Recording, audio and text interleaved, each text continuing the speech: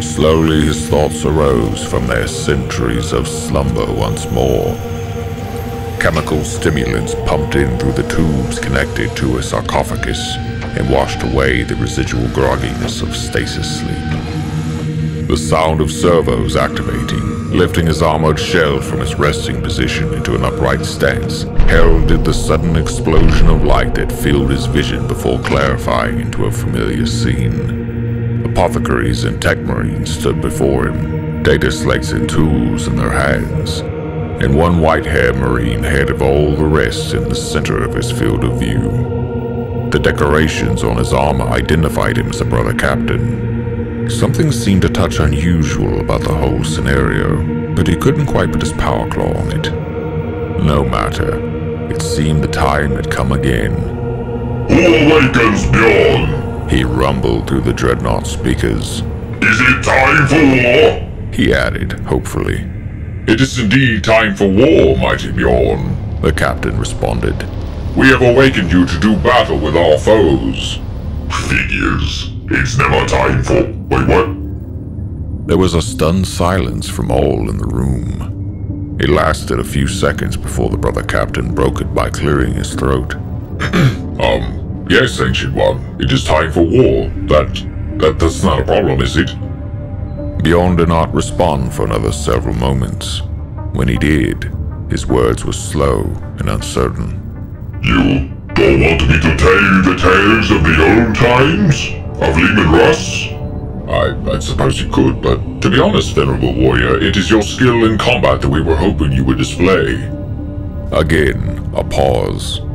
A pair of apothecaries at the back of the group began to mutter to each other. Did we get the ritual wrong? I heard them say he was going senile. He probably doesn't even remember what he's supposed to do. A sudden booming noise echoed around the armory chamber.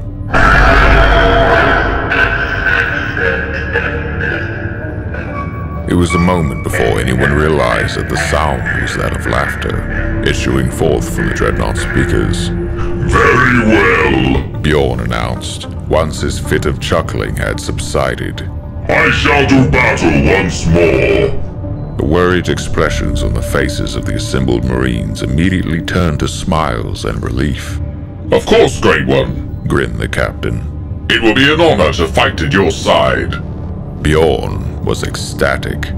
He was being awoken to actually fight. Nobody wanted to hear him tell stories about fucking Lehman Russ, and not once so far had anyone referred to him by his Emperor-Forsaken Fool title.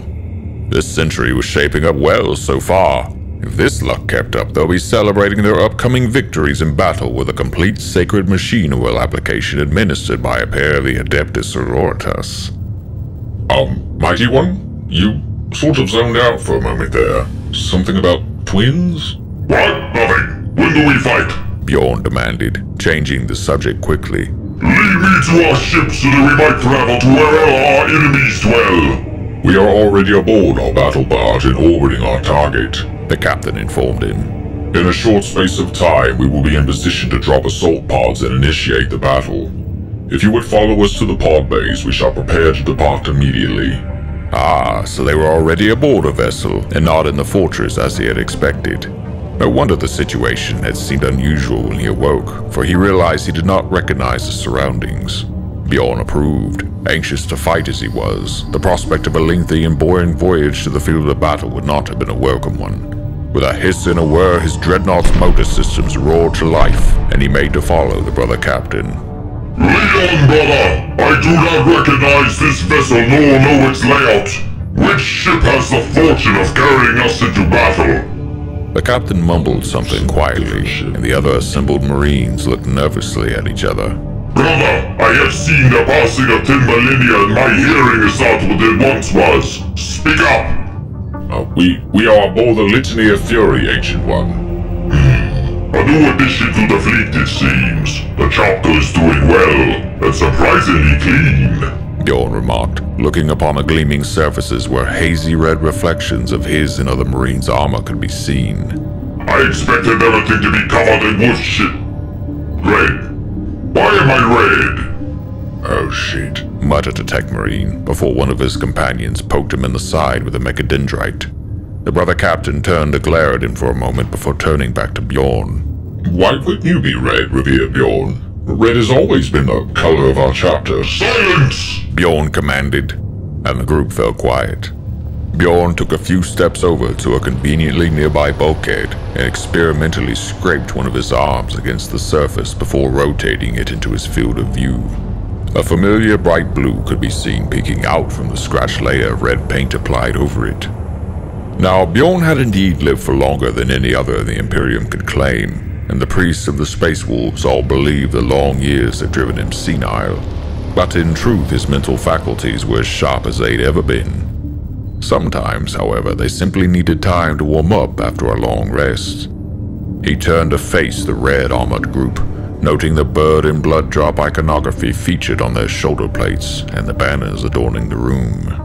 Now, mighty Bjorn, we can explain, the captain began, but Bjorn silenced him with a shout. Shut up! I'm thinking. This was not something they had expected.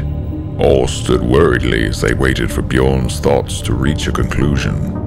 How do you feel about wolves? There was some conferral. Eventually, the brother captain stepped forward again and said, We are neutral on the subject of wolves? Good! I hate the fucking things! Bjorn leaned forward, as much as was possible for a dreadnought to do, until he teetered precariously over the brother captain, and the slightest tremor from the engines of the ship risked condemning the unfortunate marine to a crushing death. He spoke.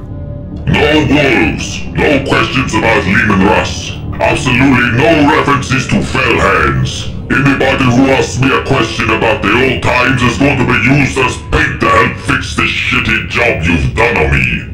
Those are my terms. Agree, and I'll pretend not to notice what you thieving little bastards have done. Deal? The captain nodded frantically.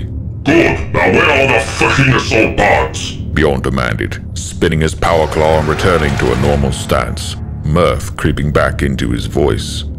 This could turn out to be a very good century indeed.